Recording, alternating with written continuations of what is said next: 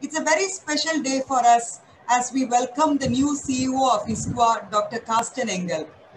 We have our own leader in healthcare delivery, Dr. Naresh Shetty, to moderate the session, and two eminent speakers, Anna Edwards, Isabela Castro, speaking to us about patient experience. I acknowledge the presence and support of the President of the Asian Society for Quality, ISQua, Dr. Ravindran Jagasothy. As we go through the full-blown pandemic in our country, we as healthcare providers empathize with our patients. It's a disaster of unimaginable proportions, and we believe that this too shall pass. CAHO truly appreciates the strength, resilience of the healthcare providers and salute the healthcare professionals in the forefront. I now invite Dr. Anuradha Pichumani, Chairman, Quality Professionals Wing of CAHO, to introduce the guest of honor. Over to you, Dr. Anuradha. Thank you, Dr. Lalu. Good evening, everyone. It gives me great pleasure and honor to welcome Dr. Castro, the new CEO of ISQua, to inaugurate today's CAHO ISQua International Webinar. Dr. Castro has an MD from the University of Copenhagen with further specialization in anesthesiology. He joined IKAS, the Danish Institute for Quality and Accreditation in Healthcare, in 2006, where he helped develop, implement, and manage the National Danish Accreditation Program, and was appointed the Deputy Chief Executive in 2010. At ISQua, he has been a member of the Accreditation Council from the year 2010 to 2021, the Deputy Chair since 2016, and an ISQua expert since 2013.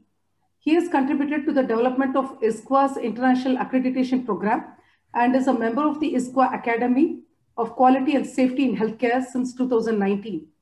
He has extensively published and presented on accreditation-related topics. Earlier this week, he assumed the position of Chief Executive Officer of ISQua. I now invite Dr. Castro to share his views. Over to you, sir.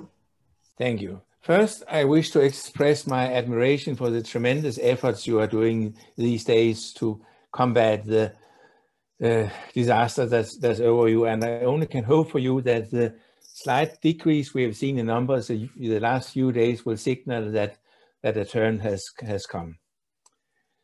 It's a great honor and a great pleasure for me to be present at this CAHO ISQua webinar to say a few words to you on the importance of global cooperation in healthcare quality. In ISQua, we believe that healthcare quality is a universal concept. In view of that, global cooperation is both natural and necessary. But we also acknowledge that while healthcare quality as a concept is universal, the road that leads to quality must be dependent on the context. Healthcare is a complex system, just as the health state of an individual person. This means that there's no recipe, no algorithm that can be passed on, and if followed carefully, will inevitably lead to the desired goal. Health must be achieved in co-production with the patient and the caregivers. Healthcare quality can't truly be achieved without active engagement of all staff and of patients too. So cooperation is a key word, cooperation to enable those who are direct deliverers to improve and sustain the quality of the services they are responsible for. The way in which ISQua will contribute to global cooperation can be summarized in 3 words: knowledge, network, voice. There is a lot of knowledge spread all around the world. We aim to promote and support a series of networks that allows this knowledge to become accessible to those who can benefit from it, and thus give them a voice to call for action and a voice to suggest how the desire for action can be transformed to real action. While doing so, more knowledge is generated in the interaction, initiating a beneficial circle. And today's seminar is an example of this kind of cooperation. The topic is patient experience, and let me just draw your attention to this work that has been done by ISQua's Person-Centered Care ebook working group, where the intention was to write an ebook that will become a go-to resource for anyone wishing to understand person-centered care and its implementation. The working group will have a session at our upcoming conference, virtual conference in July. There will be a special supplement on co-production in our journal. And this follows a co-production learning journey led by Professor Paul Bertolden. We also have some relevant specialists certificates that apply to the theme of person-centered care. And with this, I wish you a very fruitful webinar. Thank you. Thank you, Dr. Carsten.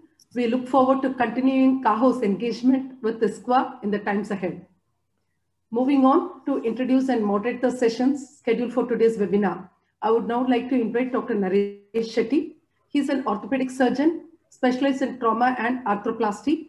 Dr. Naresh Shetty has been the medical director at MS Ramaiah Medical Teaching Hospital and at Ramaiah Memorial Hospital. Currently, he is the president for International Program and Strategic Alliance at Ramaiah Memorial Hospital. He is the member of Board of Studies in Medical Post-Graduation at Rajiv Gandhi University of Health Sciences, and he is a recipient of awards such as the International Youth Exchange Award and the How Medica Fellowship from Hong Kong. I invite Dr. Naresh Shetty to introduce the topic and the speakers and moderate the session and take the session forward. Over to you, sir. Thank you, Dr. Anuradha.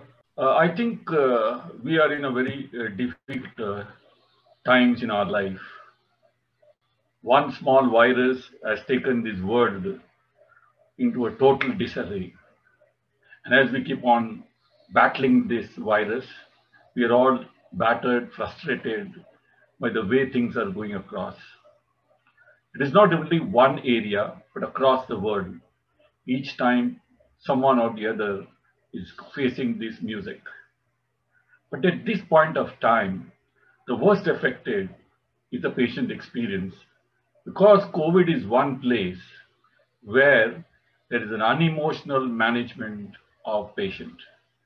The patient attendant doesn't see you, the patient sees you in PPE, and the whole experience is something, I think, which all of us cannot even think that we could do this kind of an experience. But that's what life is all about. And I think no better time than this to talk about patient experience. And we have two eminent speakers. The first one is Anna Edwards. Anna Edwards herself has gone through a lot of trauma in her life, basically going through a medical issues right from her younger days. She was a barrister, where her experience of patients motivated her to take up health and social care in England.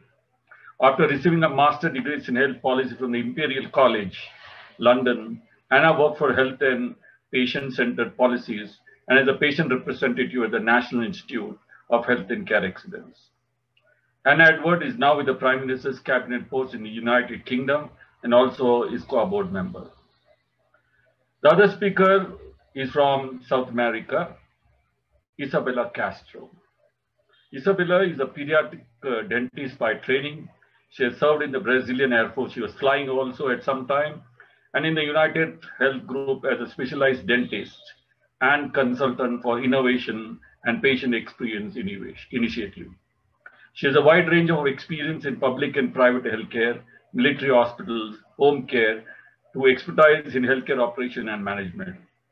Like with all our speakers, Anna Edwards, Isabela's traumatic personal experience with healthcare motivated her to get involved with quality improvement, risk management, and innovative practice. As a co-chair at the Beryl Institute Global Patient and Family Advisory Board, and as an ISQua board member, Isabela Castro advocates for the better patient experience at the system level. And today, we have two very eminent speakers. Now, both have gone through a personal, bitter experience, and now have become the flag bearer for a patient's experience. And I think we'll go to the first speaker, Anna Edwards, and then we go on to Isabela Castro, and then we'll go for the question and answer session. Thank you. It's all for you, Anna Edwards. Well, thank you for that introduction. As has already been said, I'm Anna Edwards. I work with ISQua as a patient-centered care advisor to the board, and I was asked to take on that role due to my experience as a patient and also my experiences as a professional. I've worked as a barrister for 10 years. I've also worked for the Regulator of Health and Social Care in operations and strategy. At the Department of Health, I did a period of time in policy, working on personalised healthcare. And I'm currently in the Prime Minister's COVID-19 task force in the Cabinet Office in England. Today, I'd really like to share my story with you, and perhaps if I can, and if you'll allow me, just give some advice on how to be the best patient and the best patient-focused professional. So this is me at the start of my journey. I was probably about 6 or 7 there. As a child, I had no problems. I was very healthy and happy. Very rarely attended the doctor. In fact, I can't remember, my parents can't remember me ever attending the doctor's surgery. So a very happy childhood. Over the course of my kind of early years, I, like many others, thought about what I'd like to do with my career. Initially, I wanted to be an actress, but my mother said that was not an appropriate career path. And so I suggested perhaps a barrister might be better, which she was much happier about. But one thing I definitely wanted to do when I was about 16 or 17, I was quite clear I really wanted to travel the world. And very luckily, I've been able to do that. However, as I started my career as a barrister, I went off to university at the University of Manchester, which you can see there on the left. But a few weeks in, I ended up in hospital having surgery for a Bartholin abscess. It was considered at that point that this was just a really straightforward gynecological problem that would be easily solved, but it absolutely wasn't. And it took some weeks to diagnose me with Crohn's disease. In that time, as a patient, and I was 19 years old, I was pretty frightened. I felt a little bit judged because I'd originally been admitted for a gynecological issue. I felt very undermined. I felt like I had no real voice. I had no diagnosis for some time. And then when I did get a diagnosis, I was told it would be a mild inconvenience. So remember those 2 words, please, a mild inconvenience. It felt very much top right-hand corner there, like the doctor was kind of thinking about what was wrong with me. He was doing lots of tests and things. But I was kind of thinking, you know, what does this mean for me? Who am I? Who am I going to be? What does it mean for my career? What does it mean for my relationships with people? Is it going to have an impact on me and my family and my ability to have a family? Is it going to kill me? You know, I just didn't know anything about it. And it was 20 years ago now, so people didn't really know what Crohn's disease was then. So it was all rather overwhelming. And I was 19 years old, a young woman, just really starting out in life. So I guess for the next 20 years or so, I felt like this. I felt like I was in a boxing ring. I was really determined to fight this illness, whatever it was. But to be honest, I was going to get knocked down time and time again. I felt like I needed people on my side, people in my corner. And that not only was my family and friends, but also the healthcare professionals treating me. And why did I feel like this? Because this is what I had ahead of me. I have now had over 30 major surgeries. I've had an awful lot of pain. I've had temporary stomas, permanent stomas. I now have a permanent one. I've had sepsis more than once. I've had pneumonia.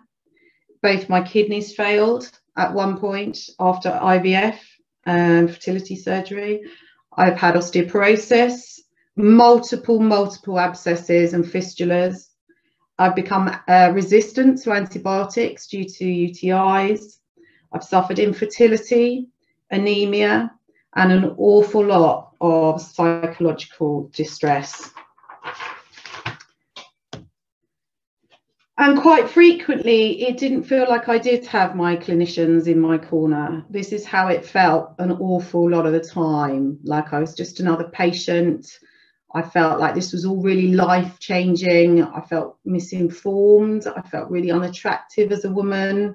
I was frightened. I felt stupid. I'm not going to go through all of these, but it gives you an indication of some of the really negative emotions and feelings I had. And I want to talk to you a little bit about spoon theory. So this is a way of explaining some of these difficulties. It's a theory that was originally created by Christine Miserandino. And she tried to come up with a way to explain to a friend over dinner how lupus made her feel. She tried using spoons from tables around them as props, using them to explain the little things that can actually be huge hurdles for those who struggle with chronic illness or any illness, frankly. So I'm going to talk you through how my day might be using spoons. So I get up and I get my son up and have breakfast and I lose a spoon. I take my son to nursery, I come home, I make a cup of tea and I sit at my desk. Another spoon's gone. I sit through 2 meetings, contributing ideas and thoughts. Another spoon's gone. I make lunch and a drink, something healthy and digestible. I lose a spoon. I work on a document maybe for an hour or 2, paying attention to detail and adding some content. That's another spoon gone. I present at a meeting and answer questions on the project I lead. Lose a spoon. I then take the dog for a walk. That's another spoon. Now I'm getting towards the end of my day and I've only got 1 spoon left. So I would have loved to have gone to dinner with my husband tonight or go out with my work team for drinks, but I've got some decisions to make and I still have someone to pick up from nursery. So that's my decision made. And when I run out of spoons, I'm often really exhausted or I'm in pain and I can't buy more spoons or pluck them from thin air. I can take one from the next day, but then I start with less spoons tomorrow. Now, healthy people get dozens of spoons and I might only get 5 or I might get 9 and people with other conditions might only get 4. The purpose of this metaphor is not to give a lecture on the finer points of cutlery, but to let you know that having a chronic illness that others can't see is about making difficult decisions every day about what you can get done without wanting to offend anyone or seem less of a team player. And people like me constantly consider how to use our spoons so that we can be the very best we can. So if we can't go for a drink after work or stay for a long time in the office or stay all day at the staff conference because the amount of spoons we'll use standing all the way home on a peak time train is huge, I would say stick with us, be understanding, because people with illnesses like me are making difficult choices to feel and stay okay. But I would also say that we're not like that all the time. So sometimes we've got more spoons than others. Now, sometimes when all those spoons are gone, it can feel like this. And I have felt like this as a person many, many times. Take you back to that thing I said earlier. I was told my illness would be a mild inconvenience. It really has not been. But what I've done to combat this is learn the system and learn how to get the most out of it. However, the sad truth is that not everyone is able to do that, or they might have too few spoons to be able to do it. How many patients have you treated who've just given up because they couldn't navigate their way through the fear, the unknowns, and the pain? Now, I'm hugely lucky because I had the most amazing team around me who have managed to get me through so many surgeries. 2 of those guys on that page are surgeons at Guy's and St Thomas's in London. The 2 on the right are my gastroenterologists. And And the chap in the middle down the bottom is a guy called Aaron Sahai, who saved my life 3 years ago, taking me through complex kidney surgery, which I had to have as a result of early adhesions and consequences of having IVF and ovarian hyperstimulation syndrome. So I'm really lucky because I've got amazing, amazing doctors around me. It hasn't always been like that, though, to be fair. Now, this is what we might use in England. It's an NHS England model on personalised care, and it helps to establish a whole population approach to supporting people of all ages and their carers to manage physical and mental health and well-being, build community resilience and make informed decisions and choices when their health changes. You can see the inputs on the left about specialist care, targeted care and universal care, the types of population you might be looking after with increasing complexity, but also recognition that people move between groups as health changes now. And then finally on the right hand side, you've got outcomes, which is all about empowering people, supporting them to live well and stay well. But I don't think it's that complicated, actually. This is my thoughts on what patient-centered care should look like. You should feel supported. You should feel like you're a contributor, a partner. See here, there's quite a stark difference to that earlier word cloud that I used. But I recognise, having worked in health and social care as a professional for many years, that there are also a number of barriers and enablers. You've got issues with cost and time. You know, you can't spend hours with every patient. There are challenges with how national payment systems are set up and how care is funded. There are organisational processes and structures, for instance, IT, that get in the way. Sometimes leaders don't promote patient-centred care, and sometimes the culture doesn't promote it. And actually, sometimes the patient doesn't promote it. So what do you do? And also then, how do you know you're doing it well? I would say that you don't know you're doing it well a lot of the time as a professional, because every patient is different. And guess what? They're different on different days as well.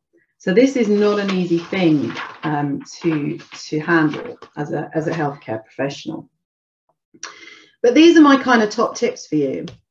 The first, communication. No surprises there. All those things in slide 12 that I talked about, all those things that make person-centered care really good, start with communication. I'd say just ask your patients if you're not sure. Be humble. It's a skill that needs to be learned like any others. What's important to them that day? Don't make assumptions. There's something really important about humility. And not just being a doctor and treating disease and conditions. The second one is trust, and I'd say that's even more important now than ever due to working virtually, due to the fear of the pandemic, due to not accessing services in the same way. I've recently started a relationship with a professional relationship with a gynecologist, and I'd never met him. And I was being asked to trust his judgment on something, having never spoken to him in person. It's really difficult as a patient to trust healthcare professionals, particularly a patient with a long-term condition like me, who's used to building up really strong, trusting relationships. And finally, this is a term I really like, individualized empathy. You may have heard your patient's story a million times. You may get tired of hearing each person's particular concerns or life challenges, and you might have life challenges of your own at any one time that you're dealing with. But for that patient, their consultation is probably the biggest thing happening for them that day.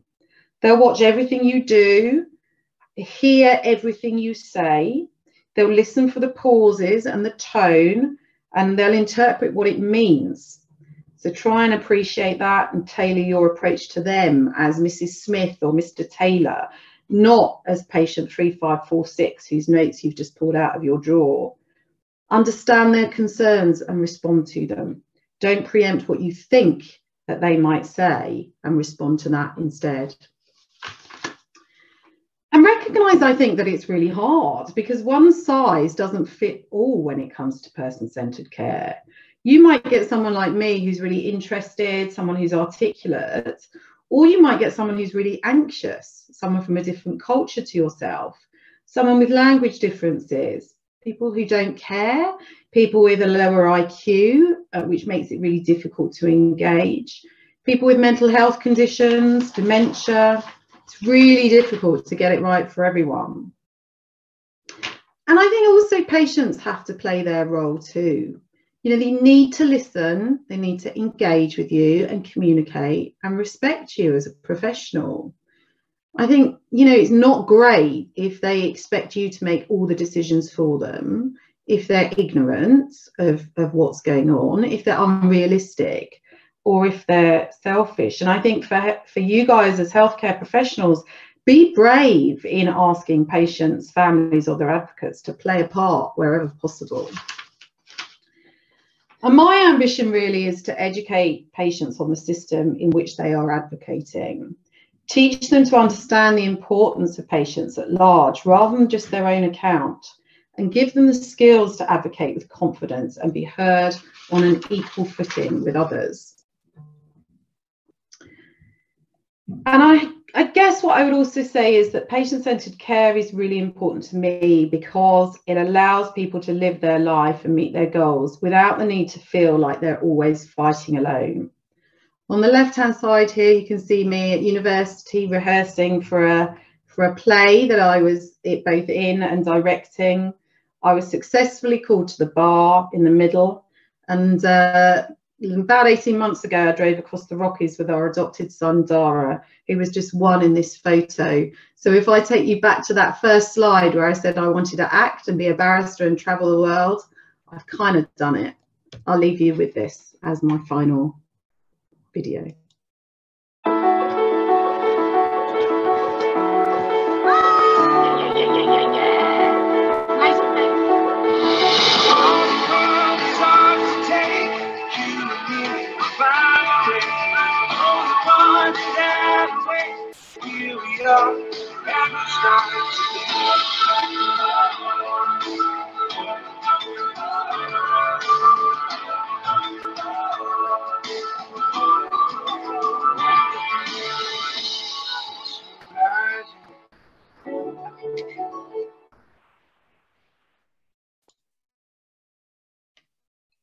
That's my son, Dara, who sort of completes me.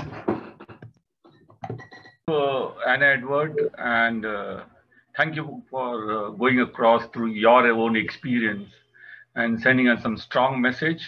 And the three most important messages that I could really look at is, number one, communication, trust, and individualized empathy. I think you stressed on that, and your own experience actually makes us believe that you really have gone through a great difficult times, but have come out victorious. And I think we wish you the very best, and I hope you continue to do that. We'll wait for your question and answer session as we go on to the next speaker, Isabela. Thank you so much for inviting me. And it's so hard to speak after the amazing Anna Edwards. Thank you so much, Anna, for being so brave and sharing your story with us. Thank you, Anu, for inviting me. And today I'm going to talk a little bit about patient experience and why it matters to me as a person, as a patient myself, and as a provider, as I am a dentist. Well, I am a dentist. I live in Rio de Janeiro, Brazil. And today I'm going to share with you a very special story I have with the most important patient I've met in my career, the one important for, you know, have changed my life completely and made me think about the system of healthcare, the disparities of the system, and how we providers and patients, we are responsible to fix the system and change and lead the change. And patient experience, what's beyond the books? How can storytelling touch people's heart and tell them some lessons? I'm gonna tell you today Mateus' story. Mateus was a patient that I assisted in Brazilian Air Force in my first years as a dentist. I'm going to share with you the Meckel-Gruber syndrome a little bit, some clinical aspects, subjective aspects, the oral complications the syndrome brings, the journey of Mateus in the hospital, and what mattered for him and for his family. Well, the Meckel-Gruber syndrome is a rare, lethal autosomical recessive condition mapped to 6 different loci in different chromosomes. This mapping suggests genetic heterogeneity in Meckel-Gruber syndrome, and more than 200 cases have been reported in literature. The triad of occipital-encephalocele, large polycystic kidneys, and postaxial polydactyly characterize the syndrome. Worldwide, the incidence varies from 13,000 to 100,000. And prenatal ultrasound is currently the best method available to provide the diagnosis. And in this first picture, you are able to see Mateus right after birth. He was born in the city of Brasilia in a hospital affiliated to the Air Force. And he had this huge encephalocele. And his family already knew that he has the syndrome because he has been diagnosed with an ultrasound. And you know what happened to him after his birth, the delivery? He was left in bed waiting for the death because, as I said, it's a very rare disease and also lethal. His father, who was a very brave man, did not accept this and knocked in every single leader military door to ask that they did something for his kids. So after a lot of battles, this was the first battle Mateus faced, they were able to get a transfer to Rio de Janeiro, my city, to have the surgical correction of the encephalocele. So Mateus came to Rio de Janeiro to make the correction of the encephalocele, and at this point is where our lives cross.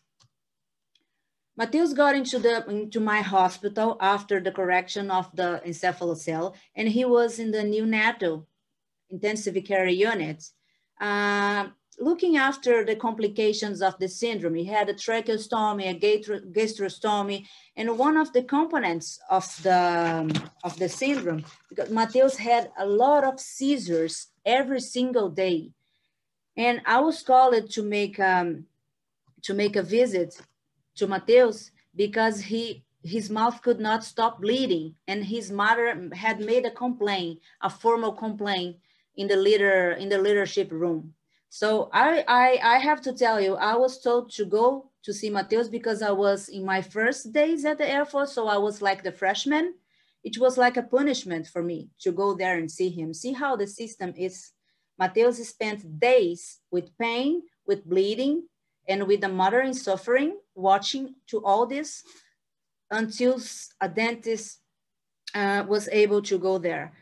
So the case was, at this time, he was 22 months old, male, leukoderma, admitted in the intensive care unit at the Air Force Central Hospital, presented with parked lips, extensive crusts, and significant ulcer, and left lingual edge with about 2 centimeters of diameter, covered with pseudomembrane, with swollen hard on palpation over 6 months of follow irregular margins, according to the mother. He had the medical diagnosis, as I said, of the Meckel-Gruber syndrome with frequent episodes of convulsions. The presumptive diagnosis I provide was a traumatic ulcer, probably caused by the teeth 75 and the 65 to deciduous molars that were under eruption. At this stage of a baby's life, the teeth are under eruption. He received a daily dentist monitoring, showing a significant improvement in the oral clinical picture. According to reports of the medical staff and the mother, the patient got calmer and happier with less frequent interventions of medical urgencies.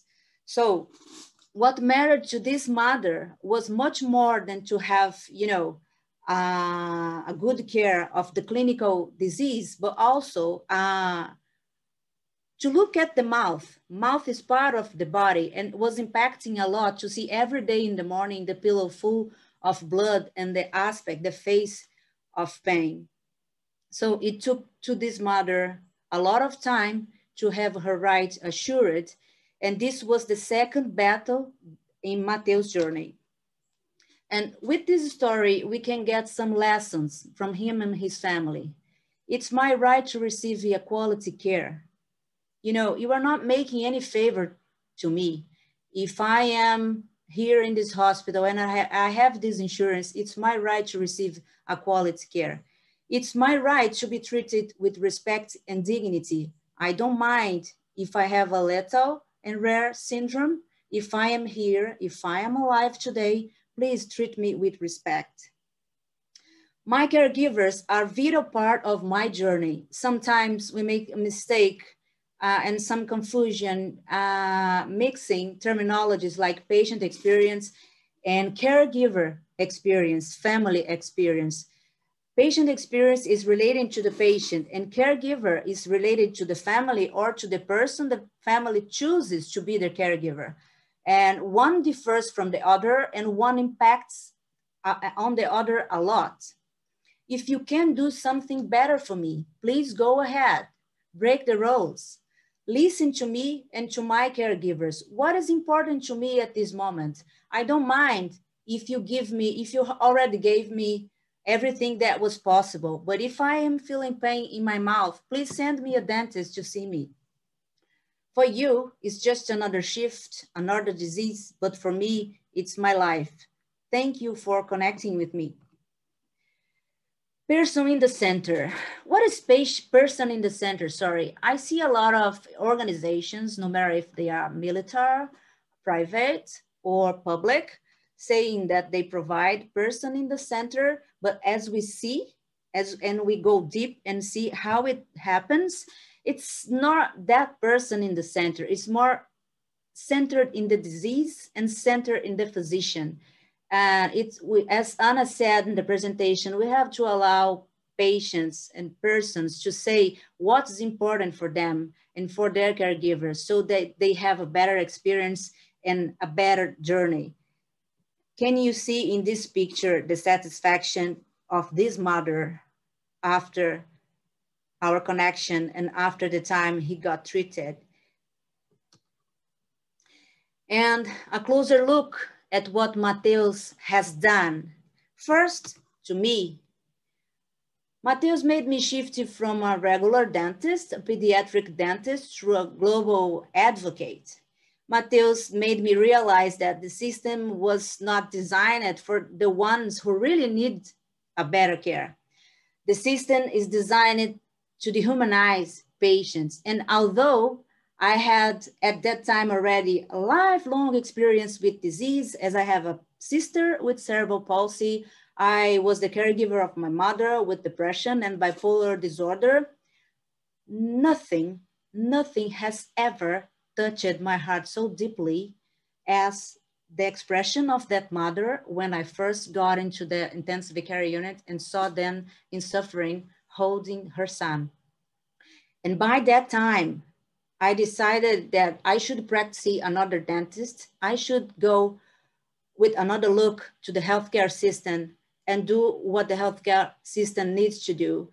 So I was studying for this presentation yesterday and I stalked myself to create this slide. And I had no idea of everything I have done. So this is not something, you know, I was not responsible for that, but I think Mateus and his family, they were responsible for making me, you know, to transform me like that. And to the system, Mateus was able to change the system. At that time, we did not have the sector of special care, home care, hospital dentistry. So Mateus was able to transform everything and the sectors were created like special care dentistry, home care sector, hospital dentistry, geriatric dentistry. So after Mateus' experience in the hospital, everybody was touched and now we are not doing right over here. Let's change things. So when you think about a story like this, and when you look at the system, every system is perfectly designed to get the results it gets. If you are not satisfied with the results you are getting, you can't blame people. You can't judge or punish your team, and you cannot expect that patients will transform things if you don't have a system that allows you to. And talking about system, let me invite you a little bit for a reflection. Let's imagine a hypothetical situation here. What if you were in prison? What is the first thing you would need to know if you were in prison? Everybody says, when I present this, everybody says, where is the key? And others says, where is the exit? No, folks, the first thing you need to know is you are in prison. You are locked in a system that dehumanizes patients and families. You are locked in a system that is shaped and designed to physicians. You should break the rules and make the change. And system is designed to make you give up. No, not you, not us. We will never give up. My presentation is about to end.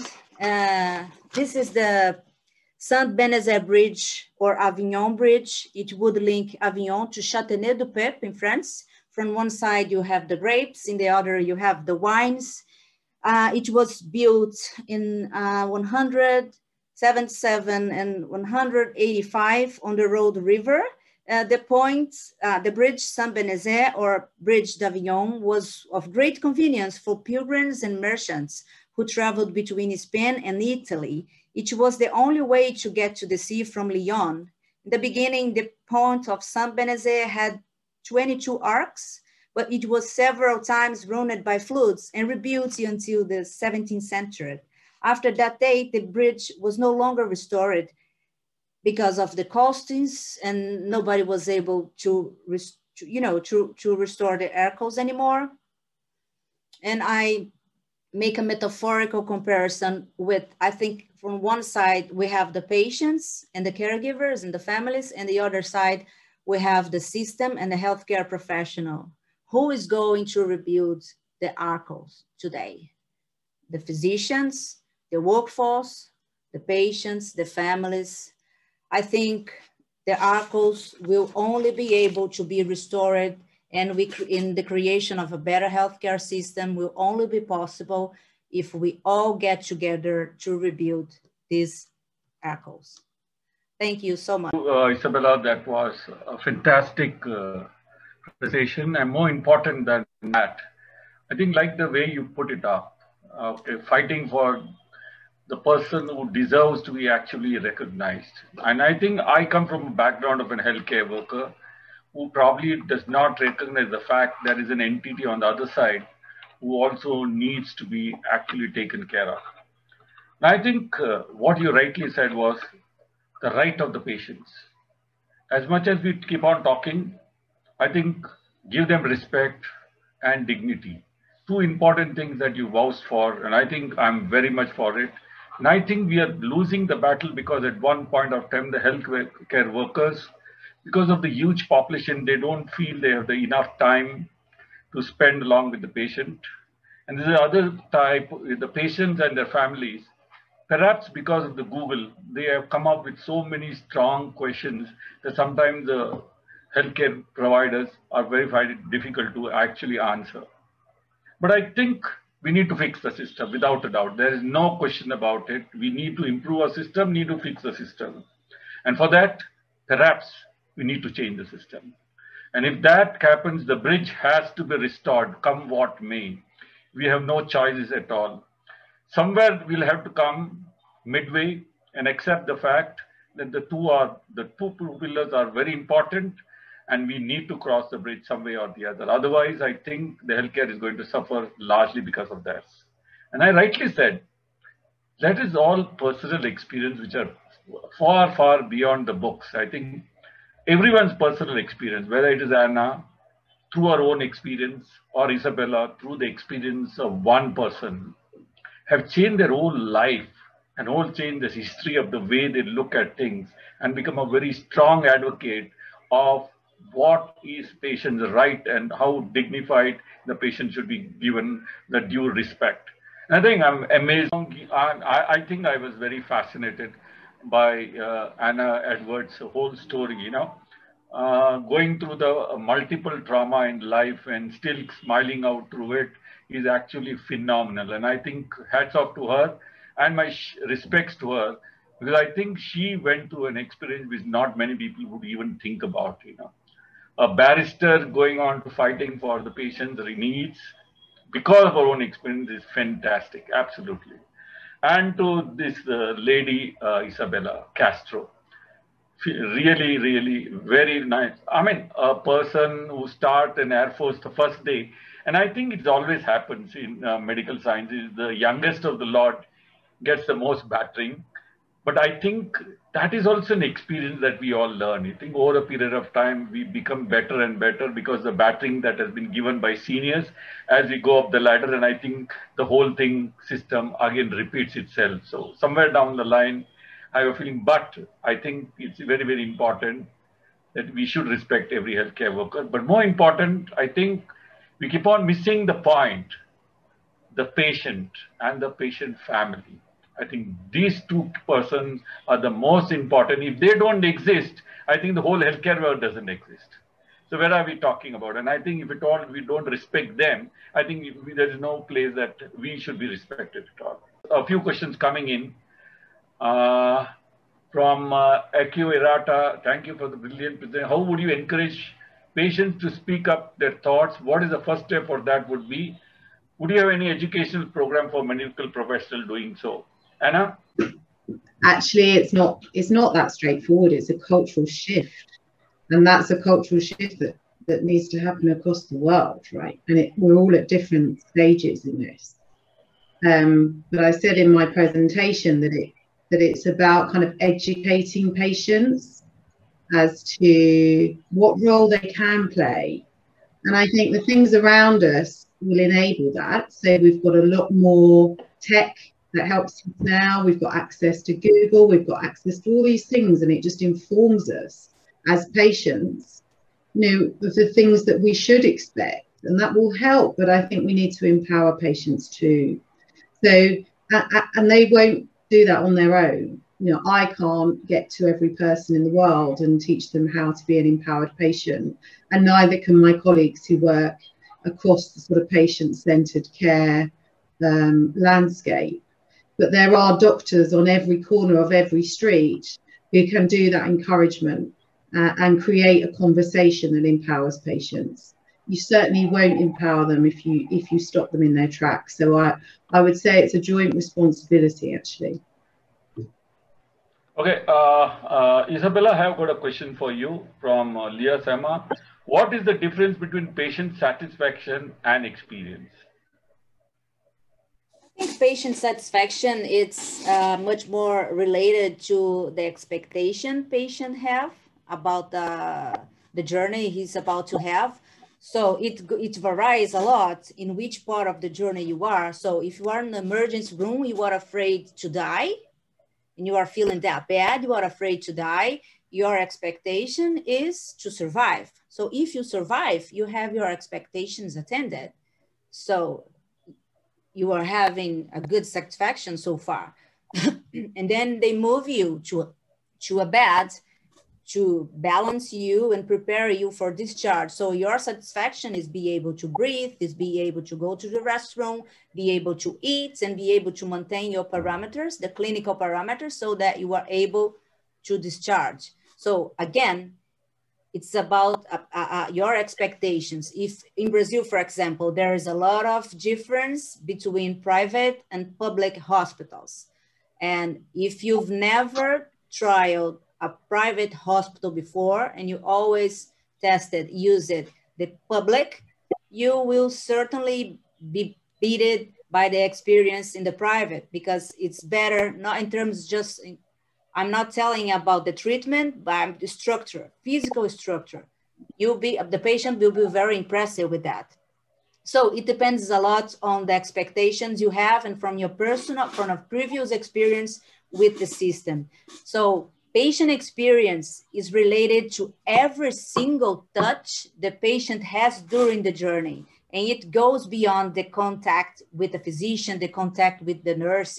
It's about noises. It's about conversations they are able to listen on the in the corridor from workforce, etc. I'm not sure if I answered your question. Sorry about my English. Your English is good, don't worry, absolutely.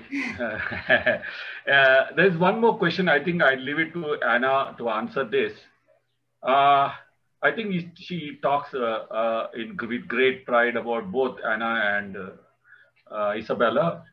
They have shared their experience, but they're very strong, empowering women. How is this applicable to normal staff when dealing with patients, especially in this time where there's less of human touch because of the distance? Yeah, any takers? Yeah. And I completely understand that. And I have to say, I've always been quite a strong woman, even before I was diagnosed with Crohn's disease. It's something that I take from my grandparents and others in the family. So I think it's a really good question. I think my advice would be, and this is just from my perspective as a patient, and remember, I've been a patient alongside others who are quieter, who are less educated, and you know, I've sat in a hospital bed and watched doctors treat every person in that ward in a different way based on their perceptions of what that person is, their backgrounds, their kind of character. When they come to me as a barrister who works in healthcare regulation, they're very keen to talk to me, but I've seen that that is not the same for everyone. So I guess I'd say 4 things. The first is to listen to them, and actively listen, and don't just think, you know, I've got to get on to the next person. Let them realize you're listening to them. It needs to be authentic. Okay, that's number 1.